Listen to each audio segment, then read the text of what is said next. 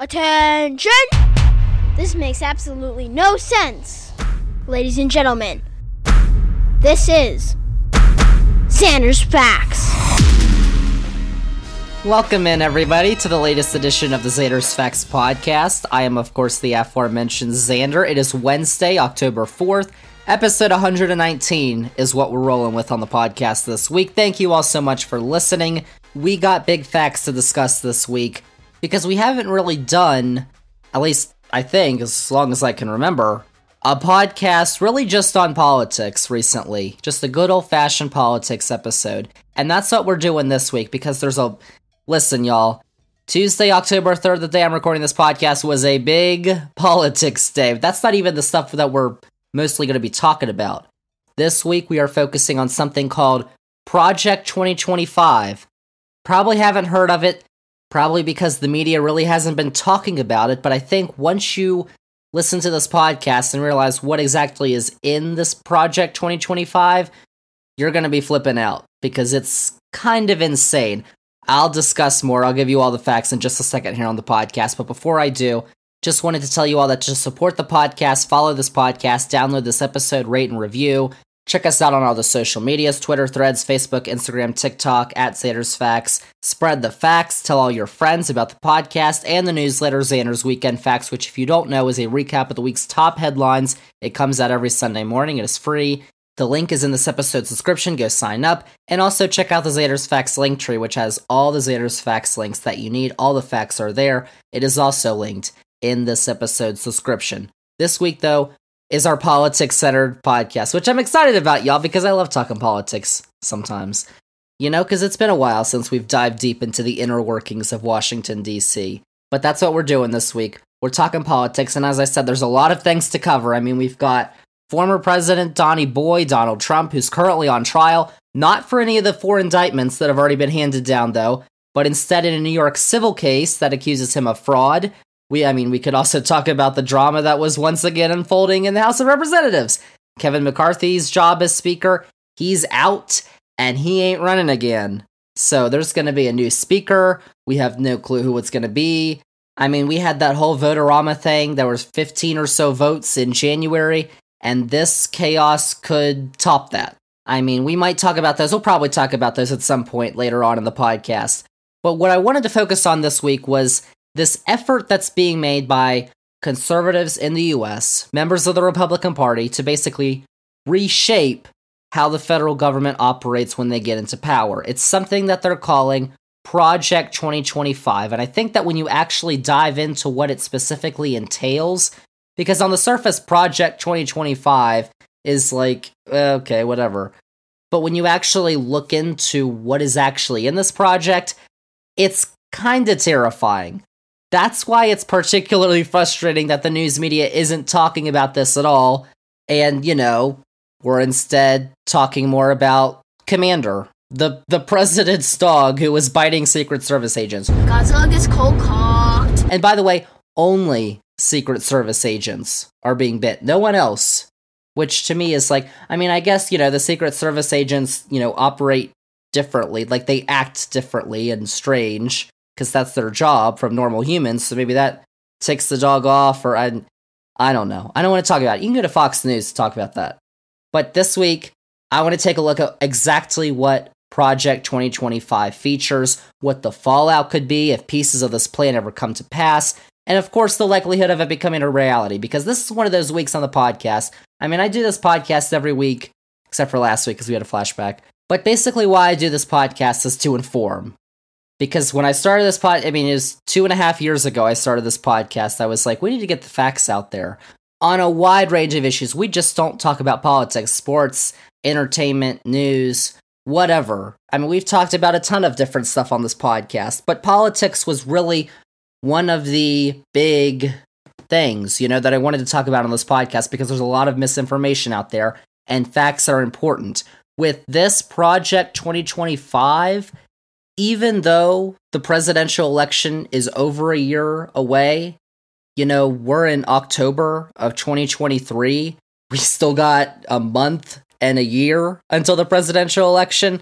This is one of those things that I think you really need to know about, that you need to be informed about before you make your decision, because this is kind of really important. And you probably don't even know what I'm talking about yet, but I'm going to explain it to y'all here in just a second as we do our factual breakdown of this thing called Project 2025. Judge Zander. Which over the next 13 months is going to be extremely important. But basically what I wanted to start this breakdown by is recapping kind of how we got to this point in our American political system, because it isn't just this Project 2025 thing, right? It's what's going on in the House of Representatives right now, what's going on in our politics overall. But in essence, what Project 2025 is a plan formulated by several right-wing conservative groups led by the Heritage Foundation.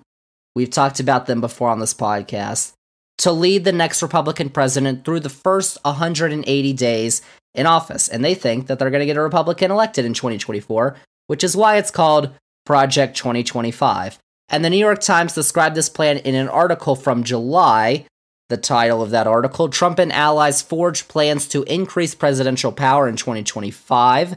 That article began with the quote, Donald J. Trump and his allies are planning a sweeping expansion of presidential power over the machinery of government if voters return him to the White House in 2025, reshaping the structure of the executive branch to concentrate far greater authority directly in his hands, unquote. So this 900-page plan is ultimately part of a plan. Project 2025 is only part of what was just described in that New York Times piece. It's part of a plan to put more power in the hands of the executive branch, specifically the president, in order to, to put it plainly, to implement an authoritarian agenda. But this isn't some kind of, wild mishmash of policies that are suddenly been thrown together. This is the culmination of decades of work from these groups, specifically here, the Heritage Foundation. Project 2025 is actually just the latest in a series of publications that are titled Mandate for Leadership. Now, the first Mandate for Leadership was published back in January 1981. Not so coincidentally, in fact, specifically because it was the same time that Ronald Reagan was inaugurated for his first term as president. Now, that first edition, all 3,000 pages of it, called for many policy suggestions, such as income tax cuts, the presidential line item veto, inner-city enterprise zones, increased defense spending, halting Justice Department affirmative action policies, and many more. And the Reagan White House loved it, and they worked over the next year to implement nearly 60% of the 2,000 policy suggestions that were in that first edition of Mandate for Leadership that came from the Heritage Foundation. And they have since published 8 additional editions of the Mandate for Leadership. Each of them have been released right around or after the election of a Republican for president, most of them. In 1984, for Reagan's second term, 88, George H.W. Bush's sole term. Before the 1996 presidential election, Bill Clinton still won that election. After George W. Bush's first election victory in 2000, in 2005 for his second term, in 2016 after the election of Trump, and then in 2020 just before the presidential election that Trump lost. And basically it's been the same, not the policy suggestions, but what the Mandate for Leadership is. It's a list of policy suggestions basically for a conservative Republican to implement, because if you can remember from the 1980s, the Heritage Foundation was deeply influential in what Reagan and the elder Bush passed during their presidencies, or what they advocated for. And so now we have a new edition of this Mandate for Leadership book, series, document, whatever you want to call it. But it's unique, not just for the fact that unlike most of its predecessors, it is coming out well before the presidential election. We're talking about well over a year, because I believe it came out a couple of months ago in 2023, so well over a year before the presidential election, which is unprecedented for these Mandate for Leadership releases. But it also feels like a culmination of the modern conservative movement that the Heritage Foundation really helped jumpstart 40 years ago with the election of Ronald Reagan. And that word culmination is what I'm going to come back to because it's a really big one, I think, for this podcast. But you could say that this goes back even further, back to the civil rights era of the 1950s and the 1960s, because if you take a look at the history of this country and the political system in this country, it's really always has been a two-party system, and since really right before the Civil War, when Abraham Lincoln became the first Republican elected president, it's been the two-party system between the Democrats and the Republicans. But where they've stood ideologically, what they've stood for, has drastically changed since the Democrats and the Republicans emerged as the main two parties in the US. And the 1950s and the 1960s, the civil rights era, really helped define the ideological makeup of the two major political parties in this country. And I bring that up because it's been interesting to hear one of the Republican presidential candidates. Donnie Boy isn't the only one just running, even though he's not in the debates. They've had debates. Donnie Boy's not there. It's kind of like the undercard, I guess you could say that. But South Carolina Senator Tim Scott, he's running for president. He actually said on the debate stage last week that the Great Society that was passed and implemented by the Lyndon B. Johnson administration was actually harder to survive for African Americans than slavery. Take a listen. Here's the challenge, though. Black families survived slavery. We survived poll taxes and literacy tests. We survived discrimination being woven into the laws of our country. What was hard to survive was Johnson's Great Society, where they decided to put money, where they decided to take the black father out of the household to get a check in the mail, and you can now measure that in unemployment, in crime, in devastation. So just take that in for a moment. Tim Scott is black, if you didn't know. A black man saying that programs designed to give money to African American families who were systematically oppressed for generations in this country is worse than slavery. And you all heard too. He got applause for that too. Let's just see though what was included in the Great Society, which was a series of domestic programs that was passed by Congress and was signed by Lyndon B. Johnson in 1964 and 1965. Now, a lot of these programs were actually holdovers from the John F. Kennedy administration that hadn't gotten passed yet, because Kennedy did not continue to live.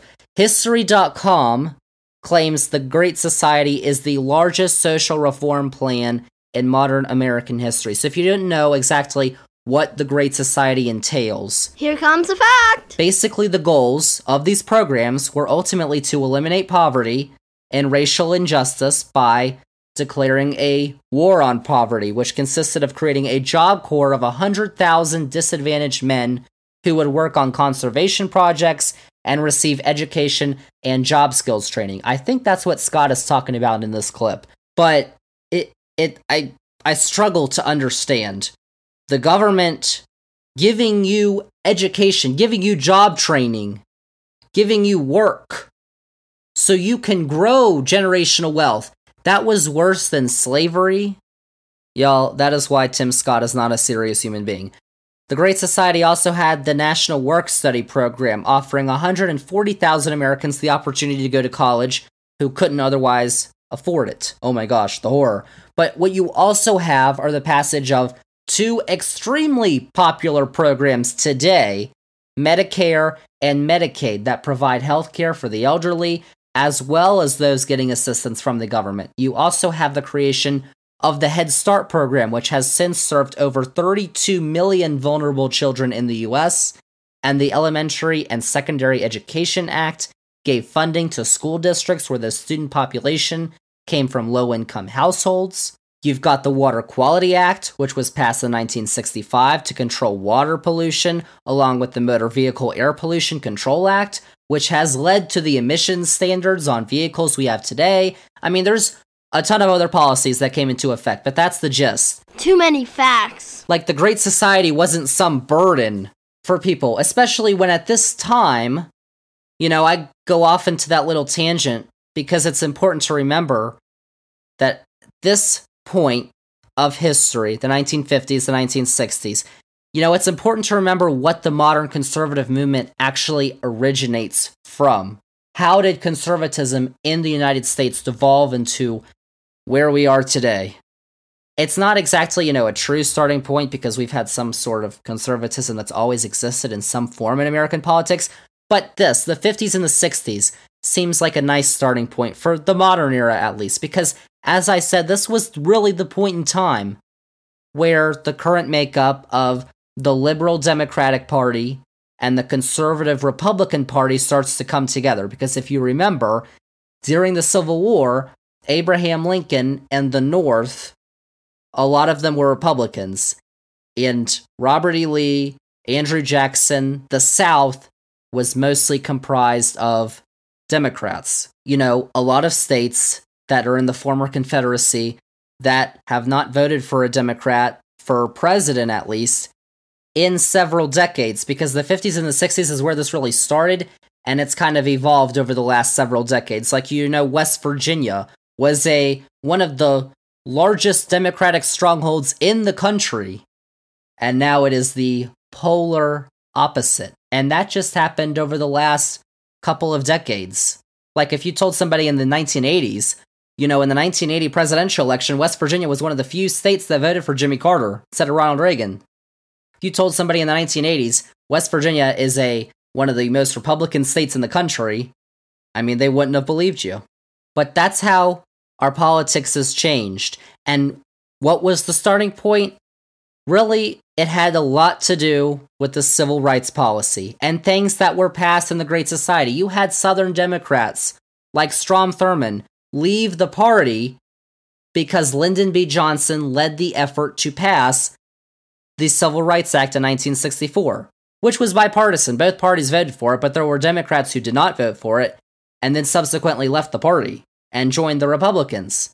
Thurmond joined the Republican Party along with others, and then he, along with 1964 Republican presidential nominee Barry Goldwater, and later a Republican president, Richard Nixon, that set the stage for the Southern Strategy, which was implemented by Republicans, where Republicans basically took advantage of many white people in the South who were not happy that segregation had ended and that Jim Crow era laws were being phased out to promote, oh my gosh, standard rights for minorities. How terrible. You have to use the same water fountain as me? But you go back to the 1960s, and that's what all the hubbub was about in the South. And so what that did, getting Southern Democrats like Strom Thurmond to join the party, and then the Republican Party basically coalescing around the Southern Strategy, was push the party to the right, ideologically, which set up their current conservative makeup. So back to what Tim Scott said. Making sure people get an education and training to enter the workforce was worse than slavery. The gaslighting is absolutely insane, y'all. But it shows you really what the underbelly of the Republican Party is and has been for decades. Because the modern form of the Republican Party, where they control the southern U.S. and a bunch of other states too, but when you talk about control of the South in the U.S., it took decades. But states like Louisiana, Arkansas, Mississippi, Alabama, Georgia, South Carolina, Oklahoma, Texas are mostly controlled by Republicans. And you're starting to see the shift in states like Georgia, too, back to the Democrats after there was this decades-long shift from the Democrats basically controlling everything in the South to it completely flipping. And why was that? There's lots of reasons. But the civil rights movement and the passage of civil rights laws and welfare programs that were mostly led by Democrats in the 1960s really led to this movement happening. And so then, that's kind of the basis point. In 1973, we enter the Heritage Foundation, which was founded then, but it really didn't gain popularity until it came out with the first Mandate for Freedom and the Reagan presidency. But how did this come about? Because you had some Republicans, specifically members of the Richard Nixon administration, because you remember Richard Nixon actually did some very liberal things like create the Environmental Protection Agency, Richard Nixon as president wasn't this wholly unabashed conservative. And so you have disgruntled members of his administration who formed the Heritage Foundation because they say the party has not gone far enough to the right. We need to be more conservative. And so ultimately, that's what Ronald Reagan seized on. I mean, it was pretty easy for a Republican to win the 1980 election. The country wasn't doing so well economically, and that's a lot of what matters in a presidential election, for better or worse, when there's not other massive extenuating circumstances. But I don't need to remind you about some of the policies implemented by Ronald Reagan while he was president. I mean, we talked about that on a past episode of this podcast, episode 36. Here we go. If y'all want to go listen back to that. But I'm not, it's not just about race relations and welfare programs. His famous welfare queen story has repeatedly been debunked as false. But also implementing trickle-down economics, cutting the top-end tax rate from 70% during his presidency to 28%, which has obviously led to the wealth gap we have today going crazy.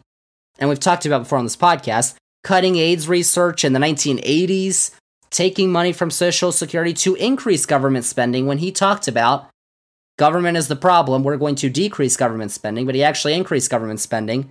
And then he cut taxes, which, those two things don't go together. He tripled the national debt, and that's just domestic policy. Listen, that's not what we're talking about this week. But that same group, the Heritage Foundation, which promoted the rise of Ronald Reagan, also promoted the rise of Newt Gingrich and the GOP during the Clinton presidency in the 1990s, along with the Tea Party Republicans in 2010. And, when they were founded, the Heritage Foundation, they really tried to differentiate themselves from another conservative think tank, the American Enterprise Institute, because what the Heritage Foundation said is we're also going to advocate for the religious right, or the Christian right.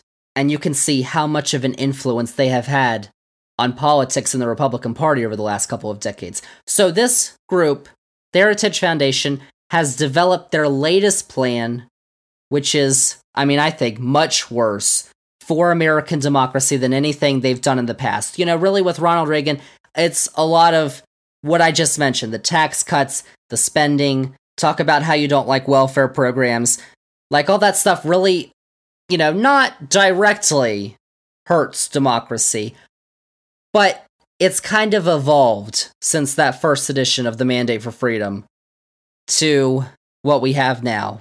What do we have now? It's Project 2025. Now that we've gone through that little history lesson, let's take a look at exactly what is in Project 2025 and why I think we should all be concerned. Because first, I think it's important to note that really, unlike the 2020 Republican Party platform that they put out, which was basically whatever Donald Trump wants, this actually isn't all dependent on Donny Boy winning the election next year.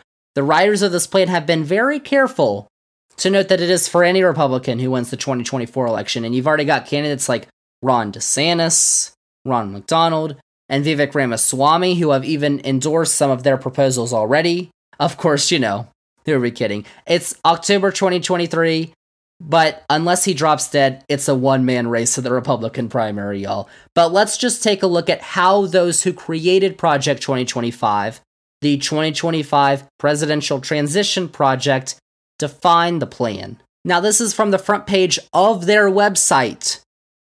They say, quote, "It is not enough for conservatives to win elections. If we are going to rescue the country from the grip of the radical left, we need both a governing agenda and the right people in place, ready to carry this agenda out on day one of the next conservative administration. This is the goal of the 2025 Presidential Transition Project. The project will build on 4 pillars that will collectively pave the way for an effective conservative administration. Those 4 pillars are policy agenda, personal database, training, and a 180-day playbook." But the big thing here is the policy agenda. What do they want a Republican president to implement in their first 180 days in office? Because remember, Ronald Reagan implemented over 60% of what the Heritage Foundation suggested. This isn't some far off, loony, these people are nobodies plan. This is from the people who were at the center of power in the Republican Party. So, what is in that policy agenda?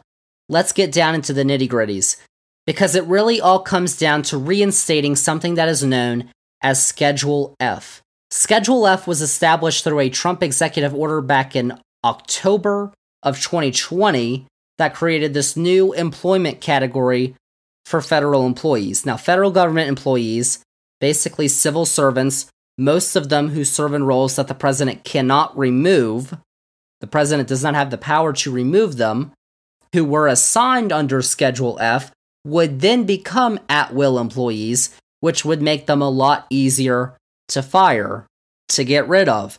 When President Biden took office, he immediately rescinded that order, but Trump has vowed to reinstate that order if he retakes office, and all it would take is another executive order. That would mean potentially 50,000 federal workers, maybe more, would be fired, and they wouldn't just be, their jobs would be gone, they would be replaced by appointees, individuals who would be more loyal to the current administration. So right now, you've got about 4,000 federal employees out of the over 2 million who comprise the federal workforce. Only about 4,000 are political appointees and usually change with each administration.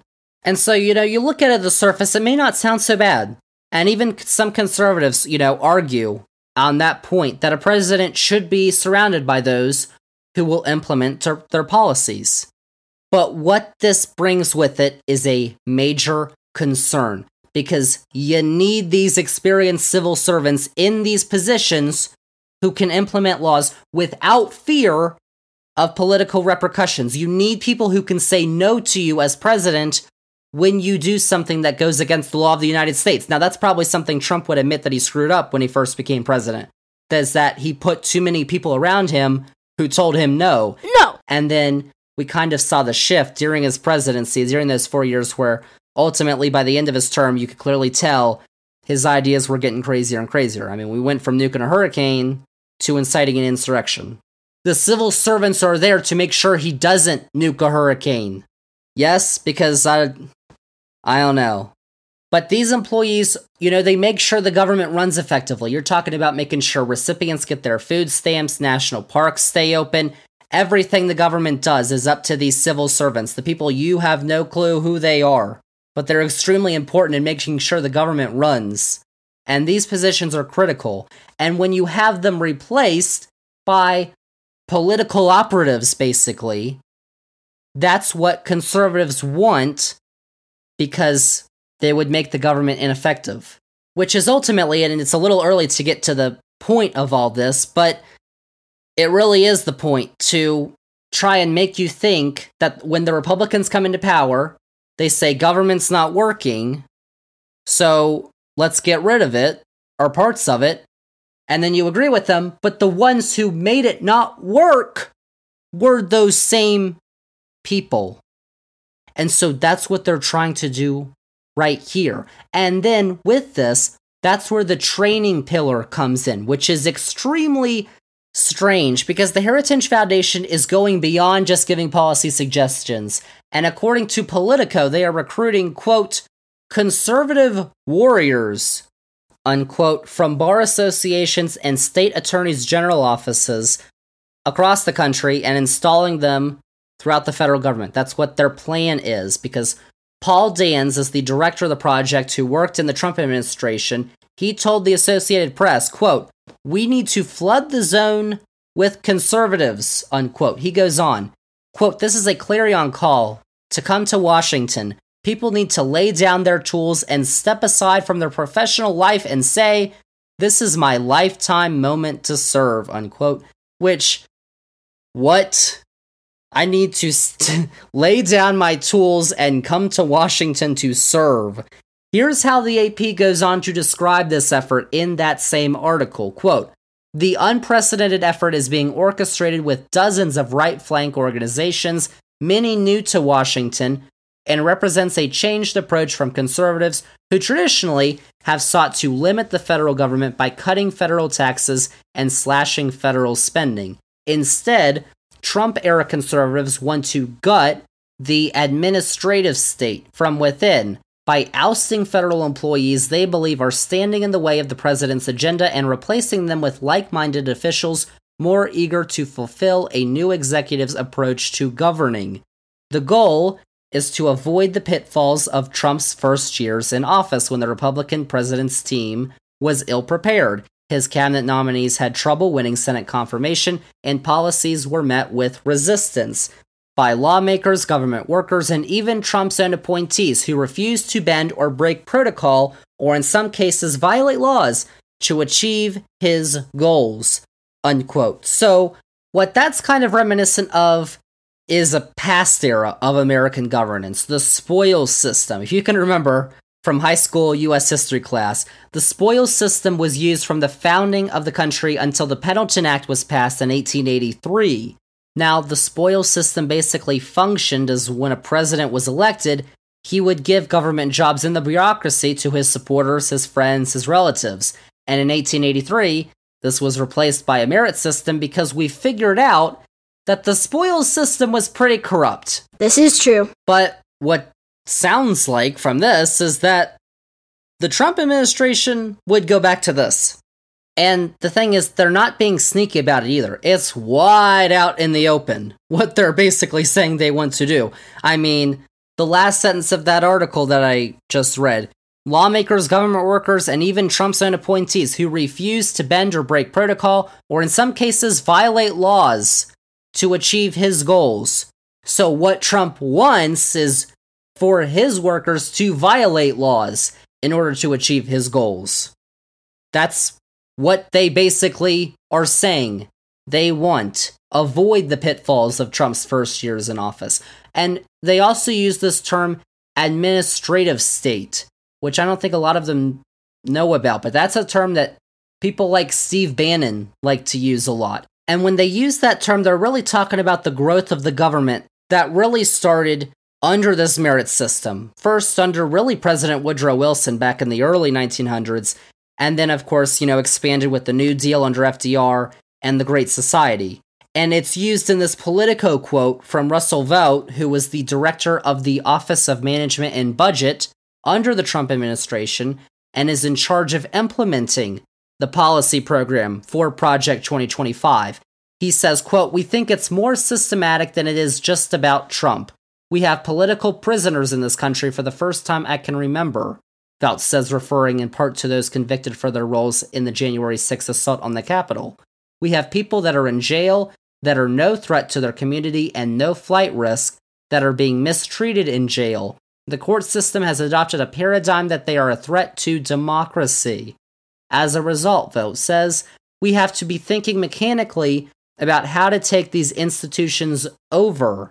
Vought is reassembling his old team at the Trump Office of Management and Budget and describes his role as drafting fresh executive orders, playbooks, and memoranda for cabinet secretaries to be ready on day one of the next transition, whatever is necessary to seize control of the administrative state is really our task, unquote. So that's who's leading this charge. People who think that those who have gone to jail over breaking into the Capitol on January 6, 2021 are political prisoners. Uh-oh. When the Heritage Foundation sends its people, y'all, they're not sending their best. Actually, Vought is the head of a different group, the Center for Renewing America. Oh, I wonder what that means. Which is one of 75 conservative groups that have actually signed on to Project 2025. Heritage Foundation is usually the one who creates these and writes these and publishes these and all these, but there's a lot of conservative groups, a lot of small ones, who have signed on to this project as well. And so that's really one main, probably the biggest threat, I would say, is what they call the administrative state, and they want to seize control. But there's a lot of other stuff here in this plan. Let's see. Energy and the environment, because Project 2025 actually calls for the elimination of 3 agencies within the Department of Energy: the Office of Clean Energy Demonstrations, the Office of State and Community Energy Programs, and the Office of Grid Deployment. So, obviously, all 3 of those offices have a major role in the transition currently ongoing between fossil fuels and clean, renewable energy sources. So what does Project 2025 want to do? Well, here's a quote from the plan itself.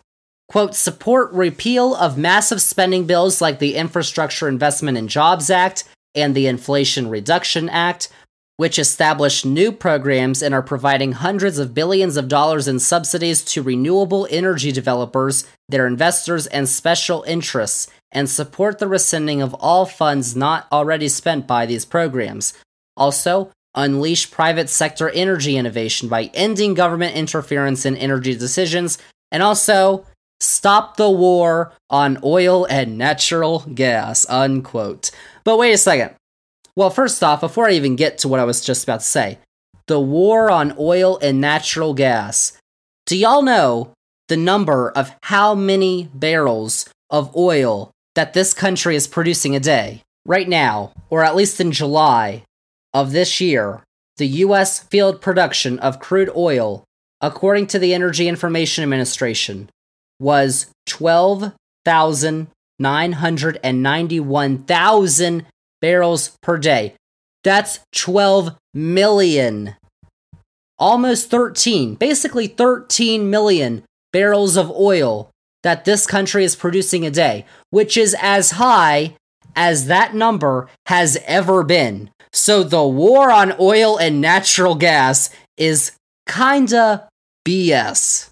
But also, why would they want to stop the transition from fossil fuels to clean energy sources like hydro, wind, solar, we've talked about on this podcast? I mean, to answer that question, we can just take a look at some of the organizations that actually fund the Heritage Foundation. And oh, who did I find when I looked that information up? Well, that would be none other than the Kochs. The Koch brothers, one of whom who died in 2019, but the Koch family, not the Biden crime family, the Koch family, who have led Koch Industries, which makes more than half of its money from fossil fuels because it owns refineries, petrochemical plants, and thousands of miles of oil and gas pipelines. It all makes sense now, doesn't it? If you say so. Why would we want to go back to further relying on oil, natural gas, coal, all that stuff? Why would we want to stop the transition to renewable energy? Oh, well, because it's not in the Koch brothers' financial interests. That's why. That's basically what this project says right there. But that's not all that's in here. We've got the Justice Department.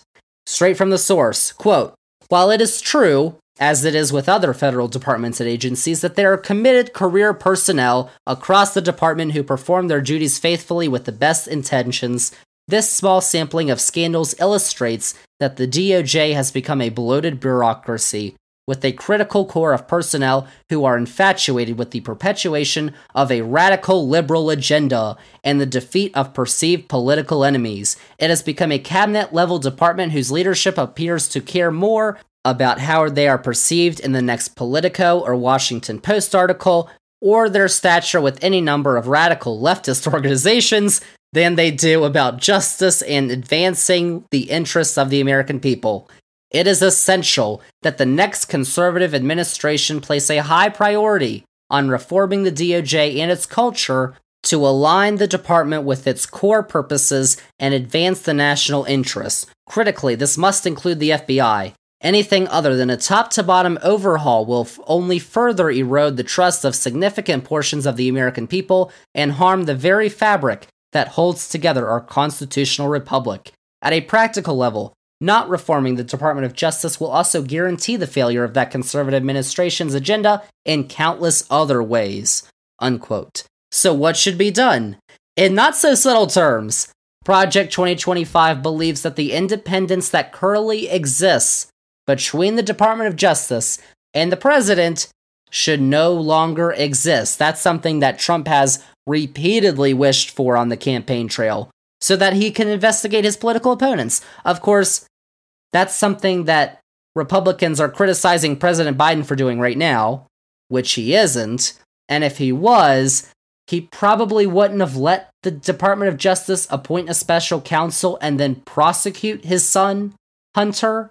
Like, if he was actually infiltrating himself into the Department of Justice, I don't think that would have happened, but it did.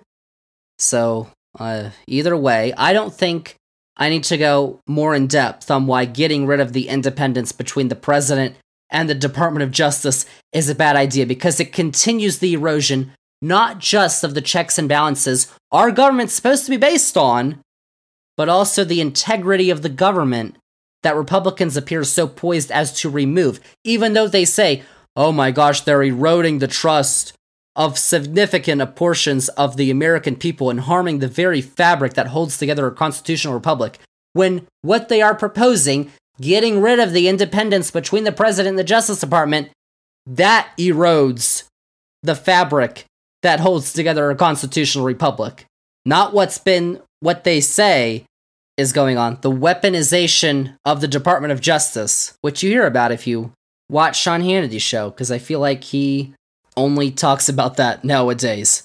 But either way, I mean, prohibiting the FBI from combating the dissemination of misinformation, which is also what they want to do in this, would also fall into that category. And we can also talk about abortion, because y'all know the conservative tirade has not stopped at the overturning of Roe v. Wade. Republicans who, once claimed to be the party of small government and little government interference, are calling to reverse the approval of chemical abortion drugs, along with intensifying the prosecution of individuals who provide or distribute abortion pills by mail, because as the plan notes, quote, allowing mail-order abortions is a gift to the abortion industry, unquote. Project 2025 would also, quote, reverse policies that allow transgender individuals to serve in the military, unquote, along with prohibiting travel funding for abortions. Because you know what they say, oh, well, your abortion's legal in Illinois, so just, if you live in Indiana, just go to Illinois. But they don't want that either. Okay. They said it was a state's issue, and now they're trying to prohibit. Okay. Moving on to, though, this is the big one, the woke issues, because we know woke is a major problem in this country right now. From pages 4 and 5 of the plan, quote, the next conservative president must make the institutions of American civil society hard targets for woke culture warriors. How about that? This starts with deleting the terms sexual orientation and gender identity, diversity, equity, and inclusion, gender, gender equality, gender equity, gender awareness, gender-sensitive, abortion, reproductive health, reproductive rights, and any other term used to deprive Americans of their First Amendment rights out of every federal rule, agency regulation, contract, grant, regulation, and piece of legislation that exists, unquote. So, abortion is violating you get an abortion, you're violating your First Amendment rights, apparently. How about that? I honestly have no clue what they mean by depriving Americans of First Amendment rights by using those terms. I don't know. So that would mean that the Pentagon would have to get rid of their DEI efforts, diversity, equity, and inclusion, to promote the horror. Diversity, equity, and inclusion. How could they? Oh my gosh. But also included in the plan is to reinstate service members who were discharged because they refused to get the COVID-19 vaccine. Oh my gosh, wonderful. Let's get those people back in the military.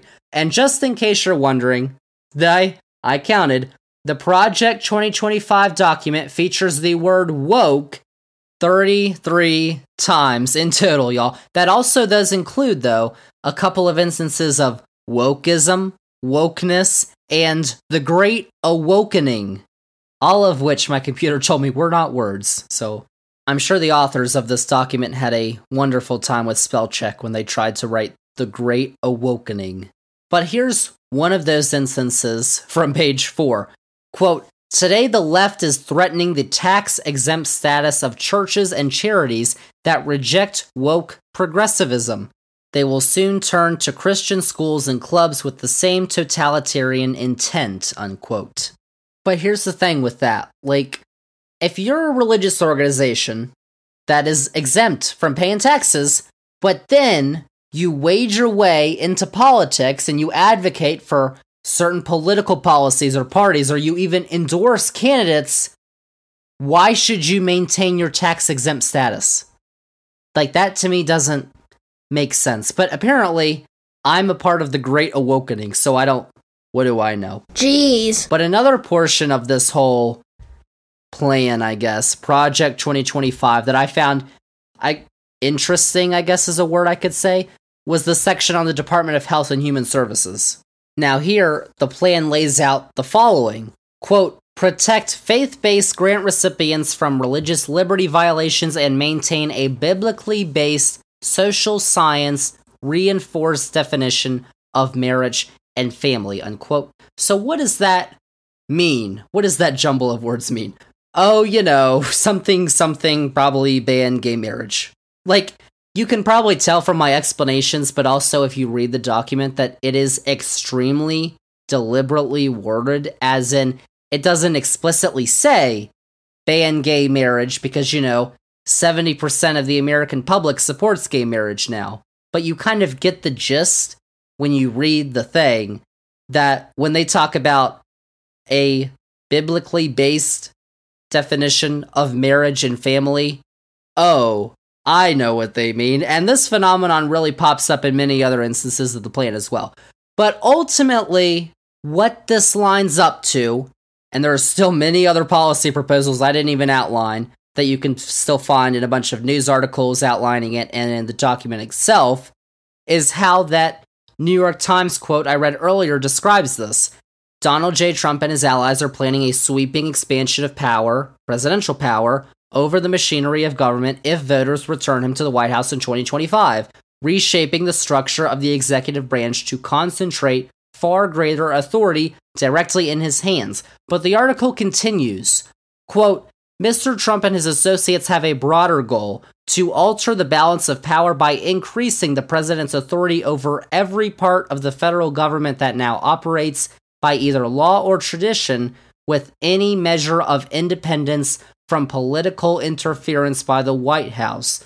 Mr. Trump intends to bring independent agencies like the Federal Communications Commission, which makes and enforces rules for television and internet companies, and the Federal Trade Commission, which enforces various antitrust and other consumer protection rules against businesses, under direct presidential control. He wants to revive the practice of impounding funds, refusing to spend money Congress has appropriated for programs a president doesn't like, which is a tactic that was banned by lawmakers under President Richard Nixon. He intends to strip employment protections from tens of thousands of career civil servants, making it easier to replace them if they are deemed obstacles to his agenda. And he plans to scour the intelligence agencies, the State Department, and the defense bureaucracies to remove officials he has vilified as the sick political class that hates our country, unquote. So here's what it is. Y'all, it is a blatant attempt, a blatant effort to shore up support for an authoritarian leader. It's not a reach to say these policies, they're pretty authoritarian. They're pretty dictatorial. Nowhere in the actual document does it use the words overthrow or coup or the phrase getting rid of elections, but that's essentially what this is. It's making sure the entire executive branch is under the eye of one man who can remove anyone he wants when he doesn't get his way. Like, y'all know why Trump did not succeed in his illegal efforts to overturn the 2020 presidential election, which he lost. He failed because there were civil servants all across the government who made sure he didn't get his way. Not because they maybe didn't like him or had a grudge against him, but because it was against the law and the integral foundations of American democracy. If these plans were implemented, that goes bye-bye. And the result is an authoritarian leader who can gladly do whatever he wants because the checks and balances meant to keep the executive from blatantly flaunting their power are gone. This is really the plan that seeks to make sure Republicans never lose another election as long as the United States continues to stand, because we have efforts like these that make the prospect that our democracy is going to continue for much longer a pipe dream. We're going to become like Russia, which Donny Boy truly does seem to admire, by the way, by having elections in quotes, in name only. Like, we'll have elections, but we already know the winner. You know, that's what this would ultimately entail. That is why it is an extremely scary prospect, not just that this idea is being thrown out there, but that it's in writing, and it was developed by many right-wing policy advocates and specialists who are funded by many well-known conservative groups like the Heritage Foundation. It's all true! And of course, you all know why they need to do this, because they've chosen this path instead of the other path they could reasonably take to, you know, sustain their relevance as a political party in the United States and moderate their policies. Because y'all know, I've said this a million times on this podcast, I always say it, that there have been 8 presidential elections since 1992. In the last 31 years, 30-so years, we've had 8 presidential elections in this country, and the Republicans have won the most votes. They've gotten the most actual votes. I'm not talking about Electoral College, I'm talking about the popular vote. They've won the popular vote in just one of those, and that was in 2004. So that's why they're doing this, y'all, because they don't want to moderate their policies, and so they've decided to take the authoritarian route, which is obviously the one I would rather have not them chosen for the sake of our democracy. But I'm not done with all this, y'all, because it just so happens that many of these things in Project 2025 also line up with Trump's very own Agenda 47, because if he gets reelected, he'd be the 47th president. Because, you know, as I said, they've carefully crafted the text in Project 2025 to not explicitly say it must be Trump, just any Republican. Of course, you know, let's be real. That man's gonna win the Republican nomination. But Trump's own plan for a second term is just as wild and terrifying as what has been laid out by outside groups for him. And Trump's talked about many of these things out in the open on the campaign trail and on the Truth Social platform that he's got, that he does whatever on there. But among the list of outrageous positions he's taken, even beyond what's in Project 2025, most of which he's agreed to and says he would do, includes requiring police departments to engage in the policy known as stop and frisk, which is a police tactic to detain and search people who police believe have weapons or contraband items on their persons, even though it was ruled unconstitutional by a federal judge in New York back in 2013. Now, this was a major hot topic in Donny Boy's city, New York City, when it was implemented back in 2002 under then-Mayor Rudy Giuliani. But the stop and frisk policy was shown to target minorities. It had no beneficial impact on reducing crime and actually impacted property values in the city. It lessened some property values in the city where stop and frisk was more prevalent. So it was ultimately a net negative. That's a fact! Now, Trump has also brought up the economic trade policy of tariffs. He says he wants to increase tariffs on countries like China, which he already implemented some during his presidency. Those backfired, though, then they've been found to have a negative effect on the country's economy, because there was a study from 2 years ago from the U.S.-China Business Council that found that Trump's trade policies actually cost the country 250,000 jobs, and people prefer him for the economy, which makes no sense.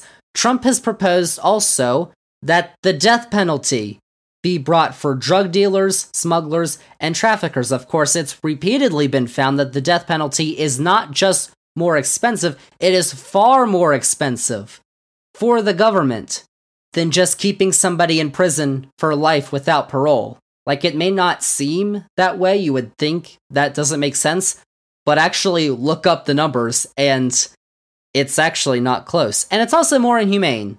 I don't think Donny Boy cares about that, though. And, you know, just in case someone is found guilty wrongly, which has happened in the past, decades later, we've realized people shouldn't have been found guilty. Death penalty, You can't reverse that. Trump has also called to end birthright citizenship, which allows those born in the U.S. to citizens of foreign countries. You know, if your parents are citizens not of the U.S., but if you're born in the U.S., you're a citizen. But that likely goes against the 14th Amendment, what Trump wants to do. End it, because 14th Amendment states all persons born or naturalized in the United States and subject to the jurisdiction thereof are citizens of the United States and of the state wherein they reside. So that is likely unconstitutional. It's also interesting, though, how there's another Republican candidate, Vivek Ramaswamy, who I mentioned earlier. He wants to end birthright citizenship too, even though he's a product of birthright citizenship. He was born in this country to parents who were not citizens of this country and became a citizen because he was born here. I mean, the classic rules for thee, not for me. Yikes! And as you probably know, Trump has also promised to issue pardons and even government apologies to those who have been charged for their involvements in the insurrection on January 6th, 2021. How wonderful. But what Trump also wants to do is deploy the military, no transgenders in the military, but deploy the military to fight street crime, break up gangs, and deport immigrants, while also creating these, what he calls, freedom cities on federal land, which he says will include flying cars. Which I don't know yet. We can't even have self-driving cars yet. Flying cars is a long way off. Oh, and he also wants to cut funding for schools that teach critical race theory. But hey, you know, just the typical stuff. Oh man, y'all, we have talked a lot about critical race theory on this podcast, let me tell you. So, all those policies, I guess you could say, really don't fly in the face of democracy. Like, I don't agree with a single one of them, but really not on democratic principles. Maybe that 14th Amendment one, that was kind of a joke. But Trump's approvals and admiration of that proposal to not only investigate his political rivals, but also jail and execute them, kind of is. And that, of course, comes from the fact that he wants to personally oversee the Department of Justice. He wants to get rid of that independence, which, yeah, that flies in the face of democracy. And I did say execute, because here's what he said on Truth Social about recently retired Joint Chiefs of Staff Mark Milley, who served under both Biden and Trump. Donnie Boy said, quote, Mark Milley, who led perhaps the most embarrassing moment in American history with his grossly incompetent implementation of the withdrawal from Afghanistan, costing many lives, leaving behind hundreds of American citizens, and handing over billions of dollars of the finest military equipment ever made, will be leaving the military next week. This will be a time for all citizens of the USA to celebrate. This guy turned out to be a woke train wreck who, if the fake news reporting is correct, was actually dealing with China to give them a heads up on the thinking of the President of the United States. This is an act so egregious that at times gone by, the punishment would have been death. In all caps. A war between China and the United States could have been the result of the treasonous act, to be continued, with 3 exclamation points to end, unquote. So, first off, most embarrassing moment in American history. There's been a bunch of those. I don't think the Afghanistan withdrawal ranks up there. But also, let me note, on that withdrawal from Afghanistan, we had to do that because guess who, in the final weeks before he left office, signed a withdrawal agreement with the Taliban? That would be Donnie Boy himself. Why isn't that mentioned in the blame? Probably because a lot of people don't know about it. But it's true, y'all. There are many reasons why the man is unfit to serve in an office in the government of the United States. But that has to be up there. It's true.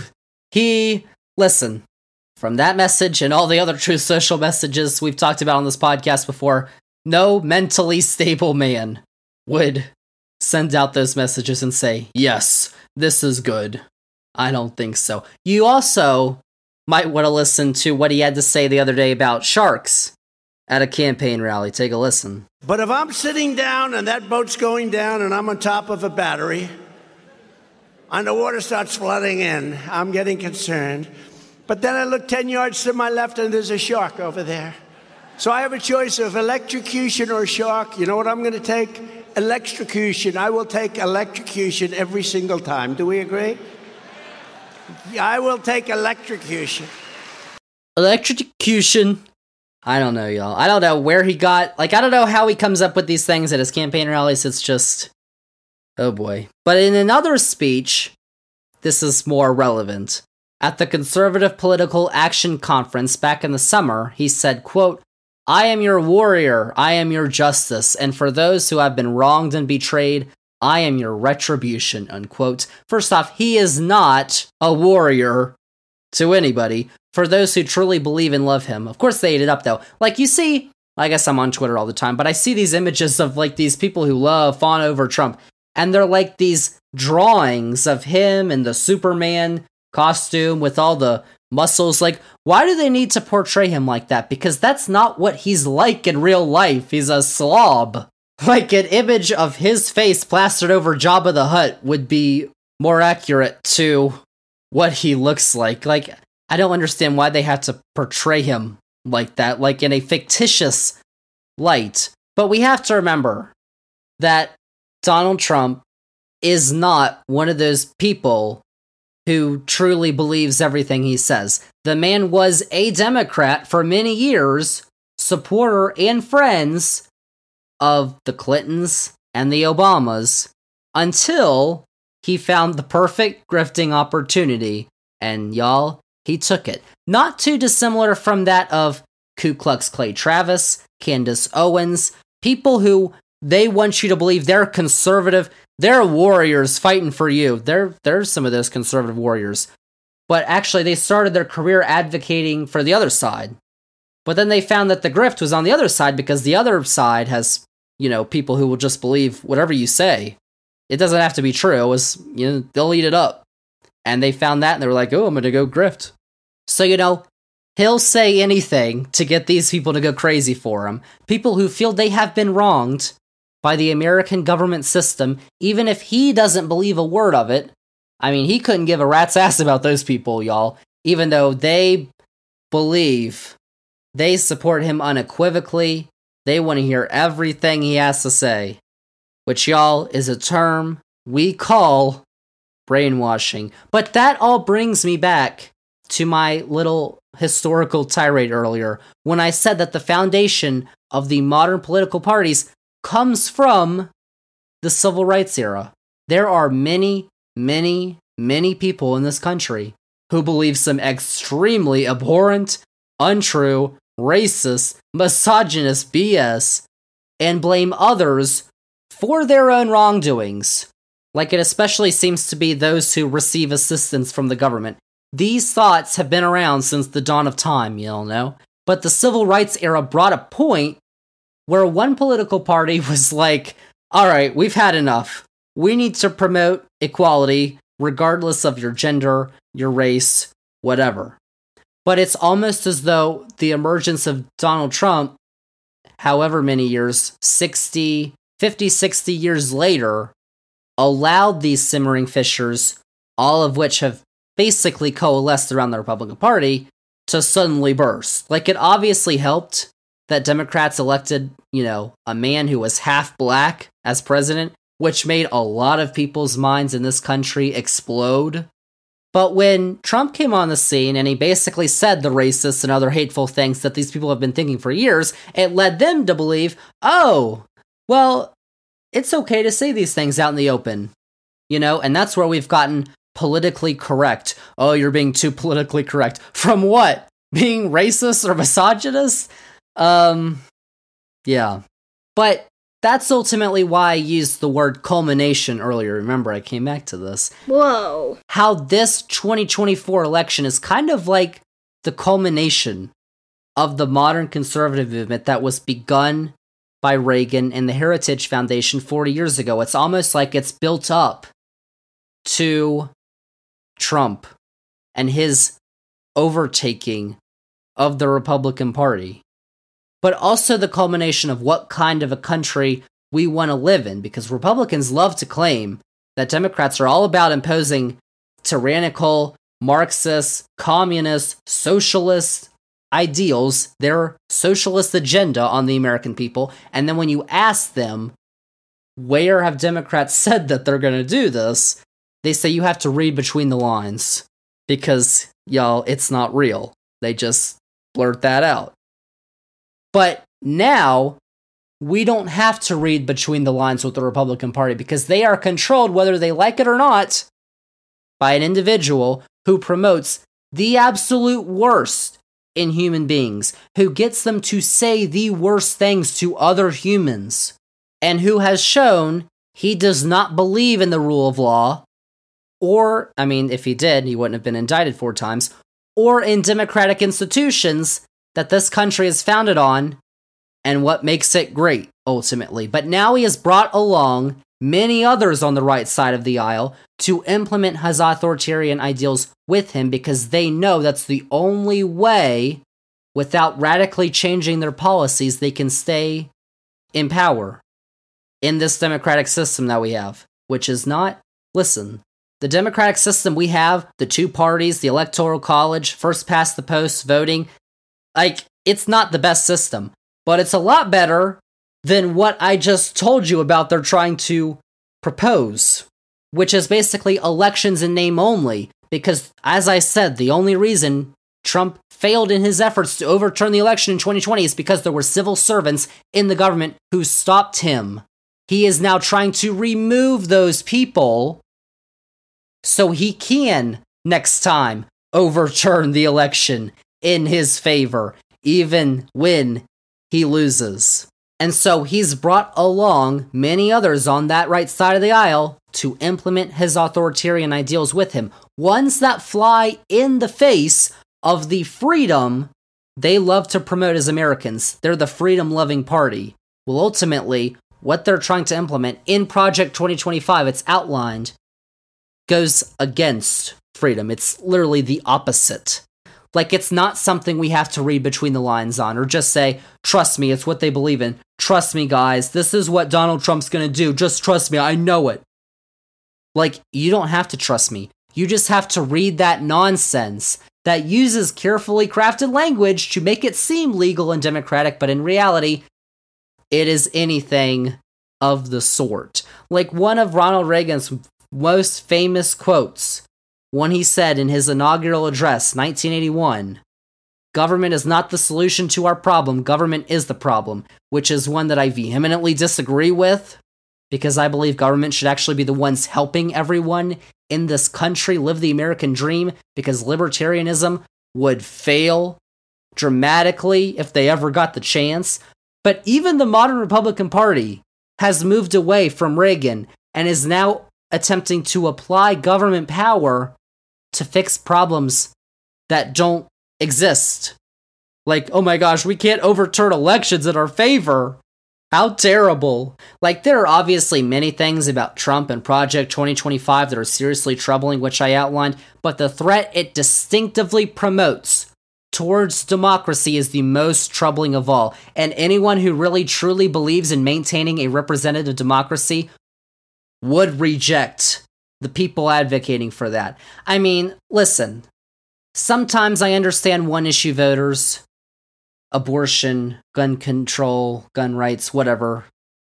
But this, you could say, well, I'm against the Democrats on gun control or whatever, so I always vote Republican.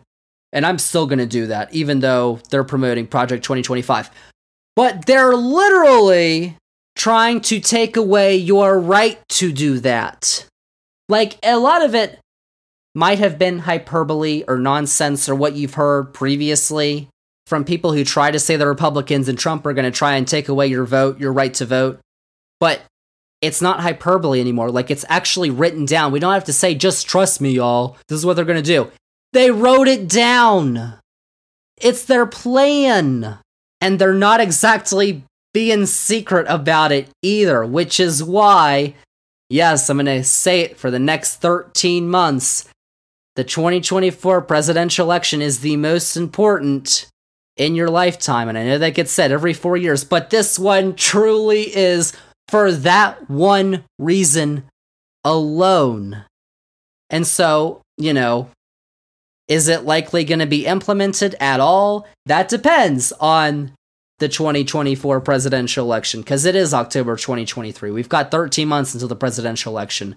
But I host this podcast to inform, as I said at the beginning, and I truly believe this is something every single voter needs to know about before they make their vote next year. What one party, one candidate in this election are actually trying to do. And how I think to probably a lot of people, this one issue kind of trumps everything else, no pun intended.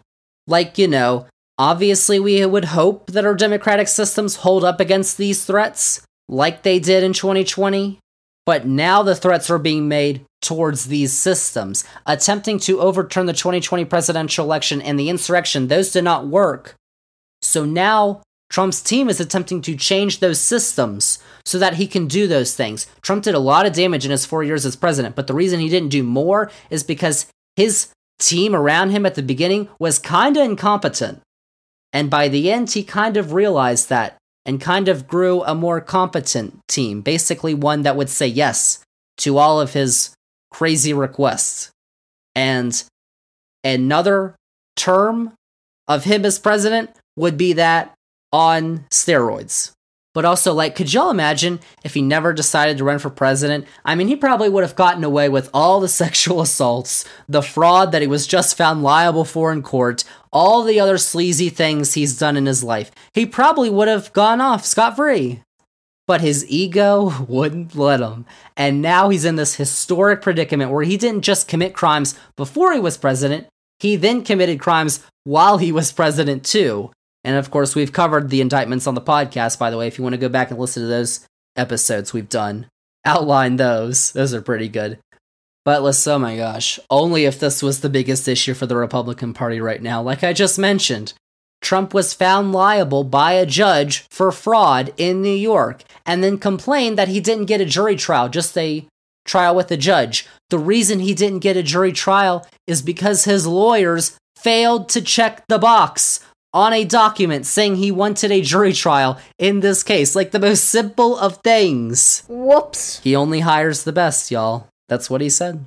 But there's also what's going on in the House right now, which I guess is a perfect way to end this chaotic podcast, because this is chaos. Kevin McCarthy. Remember back in January, we did a whole podcast about this. We talked about the Votorama thing, 15 rounds. In the modern era, unprecedented. 15 rounds to elect a speaker. And finally, we get Kevin McCarthy, who we thought was going to be the Republican speaker in the end. Because the Republicans only have about a 5-seat majority in the House of Representatives. And now probably, if you go back and listen to that podcast from January, I'd probably say, how long is Kevin McCarthy going to stay in the speakership? Probably not long. Because of all the concessions that he made to get a deal with those far-right members of the Republican conference in the House to get them to vote for him. Because y'all remember, was that whole thing late at night? I feel like one member of the Republican Party lunged at another one. There were words exchanged, and we all got to see it because of the C-SPAN cameras. We're all, looking around the House. It was pretty cool. But also, I guess it wasn't at the same time. Well, Kevin McCarthy remains Speaker until Tuesday, October 3rd. Because he did the horrific thing of getting Democrats to vote on a deal to avert a government shutdown. Like I wrote about this on Zander's Weekend Facts, Sunday midnight was the deadline, and that bill got passed, signed by the president, like an hour before. It was the final day that first Kevin McCarthy made this deal with the far-right members of the House to get, all the spending cuts and all that stuff that they want in there, and it failed the House. He couldn't even get all the Republicans to vote for it. So ultimately what he did was just pass a 45-day CR, a continuing resolution, which basically fully funds everything except for Ukraine funding, which I think is going to be in another bill. But that one, every Democrat, except for maybe one, voted for it. And a bunch of Republicans did not vote for it, but it passed because it got all the Democratic votes. But a man, Florida man, Congressman Matt Gaetz, did not like that, and he filed a motion to vacate the speakership. He did that on Monday, I believe, which he was allowed to do because remember, in January, one of the concessions that McCarthy made was that it took just one member of the majority party to file a motion to vacate the chair, when that is usually not the case. It usually takes a lot more to file a motion to remove the speaker. But it only takes one, and I'm surprised it took this long, because it only takes one vote. But Matt Gaetz finally filed that motion on Monday of this week, October 2nd. Now, that doesn't mean that McCarthy was automatically removed. It just means that a vote was triggered to remove him. And because on Tuesday, Gaetz grabbed enough Republicans, 8 Republicans joined all the Democrats, and formed a majority, so for the first time ever in the history of the House of Representatives, a Speaker of the House was removed from the role by a vote of the House. It's a fact. Like just a week after the first impeachment inquiry into Joe Biden, into the first hearing for, I don't know, something Hunter. Like the first witness, who's a Fox News contributor, Jonathan Turley, who went up there said, well, you don't have the evidence right now or anything. And the Republicans have said they don't have the evidence, but they started this inquiry for, I don't know, giggles. So a week after he approved that, now he's out of his prized role. McCarthy even voted to go ahead with the baseless overturning of the results of the election after the insurrection had happened. And now he's not even speaker. And Joe Biden is still president. Oh, by the way, on Monday, McCarthy tweeted 3 words regarding the vote. Bring it on. And it's still up, by the way. Like there's a ratio where he has more comments than likes on it, which is pretty bad. But listen, bring it on. Well, they brought it on and he lost. And now we don't have a speaker. And McCarthy has said he is not running. So we're going to have a new speaker. Like we don't even know if McCarthy's going to stay in Congress. He might just resign because he's still in Congress in his seat. But after that, I mean, do you want to stay? So we don't know who the next speaker is going to be. And now we're basically in the same predicament we were in January, but the Republicans don't have a main candidate they've all coalesced around. Now, they'll probably find somebody who the far-right Republicans will vote for, because it seemed at that point like what Matt Gaetz and Kevin McCarthy had between them was kind of personal. So there may just be, a Republican that they all vote for. But, if not, then who knows what's going to happen. And apparently we're not going to get a vote for another week because everybody after Tuesday night is going home to their home districts. So it's going to take a while. And as I said, that was a 45-day continuing resolution. So in November, the government's going to shut down again unless the Senate and the House and the White House signs a government spending bill. So we'll see what happens. But it's important to remember that Republicans have a very slim majority, just 5 votes in the House. And so, you can never rally that slim of a majority around anything, right? Right? Because, well, apparently you can, because Nancy Pelosi, if y'all remember, last term was Speaker. She had the same majority margin in the last Congress, and she didn't get removed. Nothing, she brought everything that came to the floor was passed by Democrats. And so what does that tell you? Democrats in array, Republicans in disarray, y'all. What a disaster. But you know what? Joe Biden is too old. We have to vote for the Republicans. Even if they're trying to get rid of our democratic systems from the inside, y'all, I just worry too much about Hunter Biden's laptop. I can't vote for Joe Biden. Oh my gosh. Thankfully, we have 13 more months until the election, so we're going to have lots more politics to talk about on this podcast. But that is it for episode 119. Those are all the facts I have this week.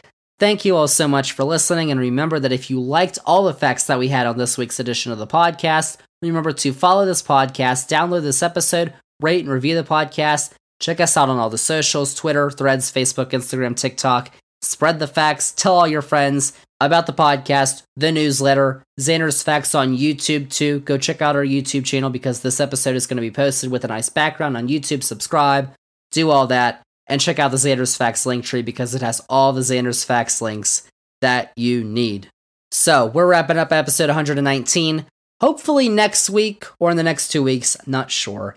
Episode 120 of this podcast is going to be coming out, but I can tell you that in the next few weeks, we are going to be talking about, it's October, the NBA starts in October, National Basketball Association, so of course we're going to have our NBA season preview. Our Zander's Facts NBA analyst, Hillbilly, hopefully has agreed to come back on the podcast this year to give us all of his NBA takes. I'm sure he's feeling very emboldened with the trades that have just gone on for his Bucks in the NBA. So that's coming up in a couple weeks. And of course, in a month, we've got elections. Now it's 2023, off-year elections, but in Virginia, where I am, we've got some extremely important elections. So of course, later this month, beginning of November, we're going to have an elections preview for the off-year elections, which obviously, they might tell us something about what's going to happen next year too. So even if you don't live in Virginia or a couple of states that are electing their governor, Kentucky, Mississippi, Louisiana, I think, even if you don't live in those states, they're still important. So we've got that preview coming up. We've got a bunch of facts coming up in the next few weeks here on the Zander's Facts podcast. But that is it. That is a wrap on episode 119 of the Zander's Facts podcast. Thank you all so much for listening, and we'll see y'all with episode 120 next week. Electrocution.